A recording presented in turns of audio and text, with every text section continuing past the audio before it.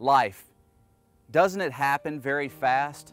I mean, today we have cell phones, text messaging, AIM, MySpace, email, television, nights out with your friends, church. Life moves at a very fast pace, and you and I live in it every day.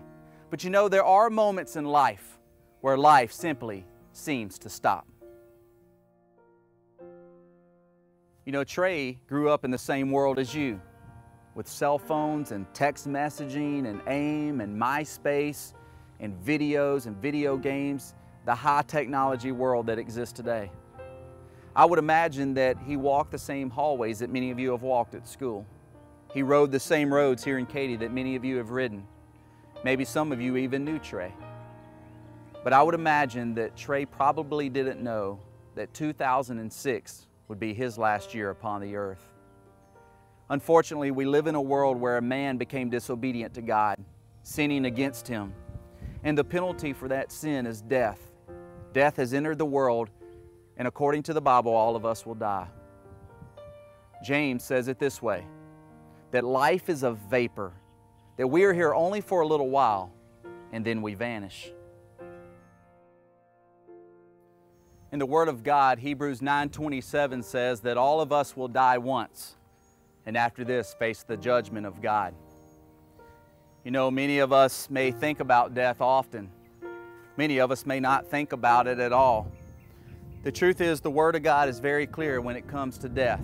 In Ecclesiastes 7:4, it says, "The heart of the wise thinks much about death, but the fool only concerns himself with being happy right now."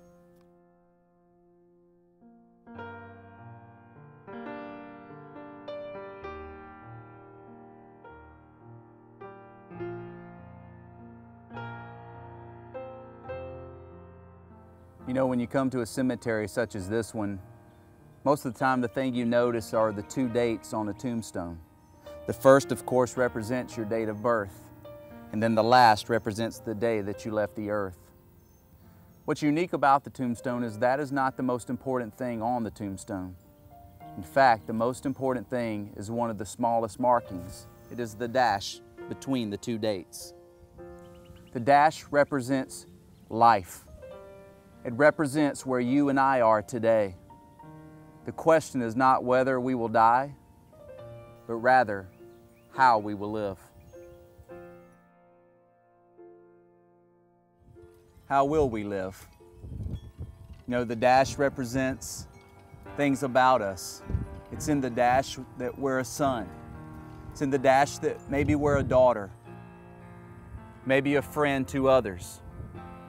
As I look around the cemetery, I see many pictures of people in sports uniforms or dancers. I see little baby girls who live to the age of 6 years old. Hopes and dreams upon the earth gone in a flash, because life is just a dash, it's a vapor. What will your dash say about you? Will it say that you were obedient to God at all cost? Will it say that you led people to Jesus Christ so that their dash didn't end here on earth, but continued for all eternity? Will your dash say that you made a difference in this world? There are many dashes here in the earth, many dashes on these tombstones around me, but all of them tell a story. The question is for you, what story will yours tell?